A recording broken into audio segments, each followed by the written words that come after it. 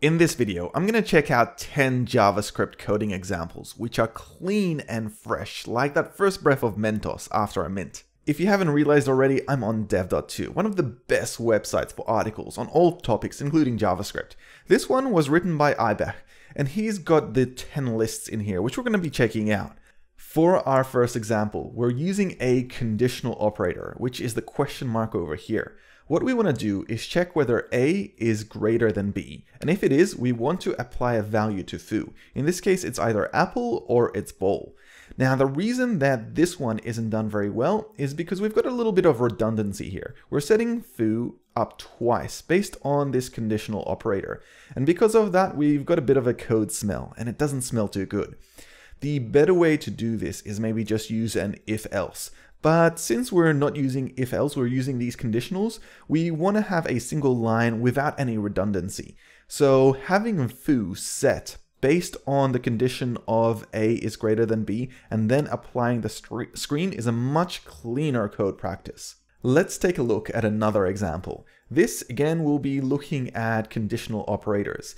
But for this conditional operator, we've got an object here, a JavaScript object A.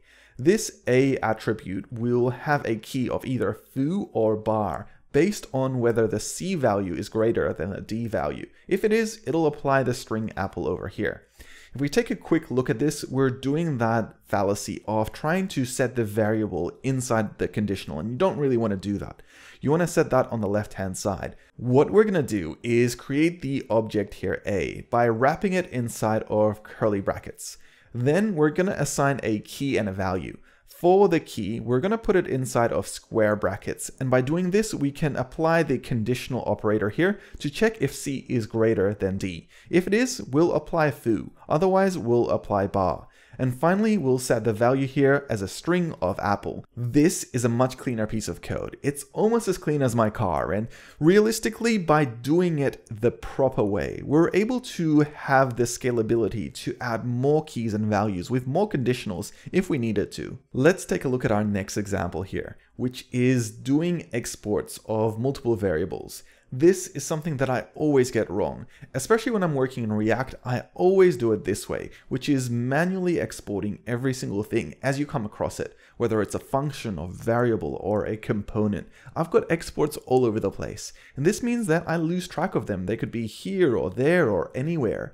And realistically, whenever you're doing any exports, you want to have one main export at the end of your file. That way you know exactly what you're exporting and you can update it as well.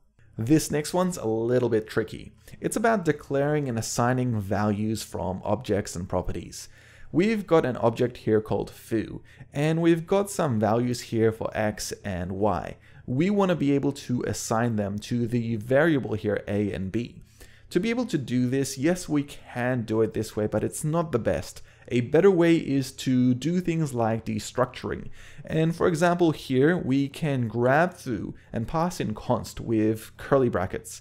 And by doing this, we can define what properties we want. So for example, for the A value key and for the B value key, we can actually assign the property of X and Y that was inside of foo.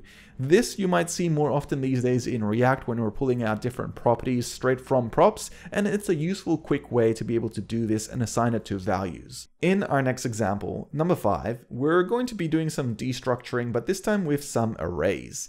For this, we have an array called foo. We've got a couple of items here in index 0 and 1. For these two, we're assigning index 0 to the A value, and we're assigning index 1 to the B value. There is a better way we can do this, which is using destructuring here, where we apply that first and second index straight into this destructured A and B value. This is much cleaner and easier to do, and it does look a little bit funny, but you get used to it the more you do handle destructuring in general.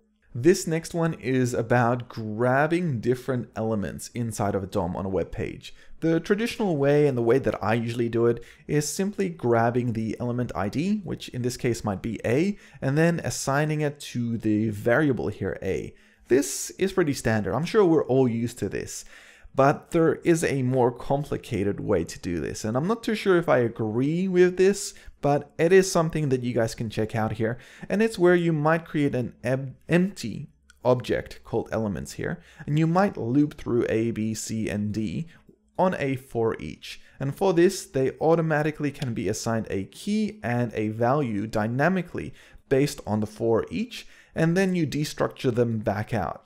This does look a little bit complicated for my liking. I personally probably would be just doing it the way above, but if you get into a page where you have hundreds or even thousands of different elements and you need to be able to loop through them really quickly, this could be a good approach. Let's check out what our 7th entry here is, and it is to use logical operators for simple conditions.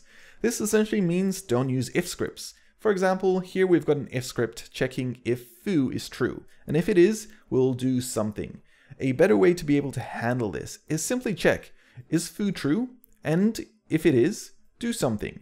This is what it means by using logical operators to complete the same functionality as we would normally do if we had a simple conditional.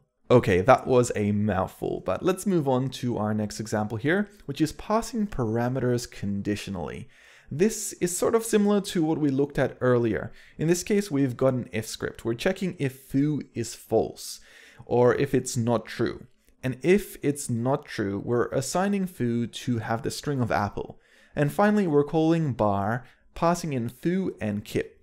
Now, a simple way to be able to do this is simply pass in to call the function bar, passing in foo, but if foo is not true, then we pass in the string apple and the variable here kip. Does that make sense? I hope it does. And sometimes in JavaScript, we have to deal with a lot of zeros. When we do this, we can actually use additional symbols to be able to clarify this. So here we've got this example of a salary that might be using cents as a benchmark and needs to be divided by 100 or 1,000, depending which currency it is. So it's like 15 million or something like that here. And we've got also a text attribute as well. So if we wanted to get rid of all these zeros here, we could pass in 15E7, and this simply adds 7 zeros to the end. We can again do the same here for the text section where we do E6, and this adds on 6 zeros. I actually never knew about this, and this is really cool. And finally, we've got our 10th item here, which is assigning the same thing to multiple variables. I guess there's a simple way to do this. Instead of having A equals D, B equals D, C equals D, obviously everything can equal itself. And I'm sure you've seen this before. It's something that I often do, but if you're assigning all these values to equal themselves and they all have JavaScript references, why are you even doing this? Anyway, I hope you guys enjoyed these 10 examples for clean code in JavaScript. If you did, hit like and subscribe. Otherwise, I'll see you in the next one. Thank you.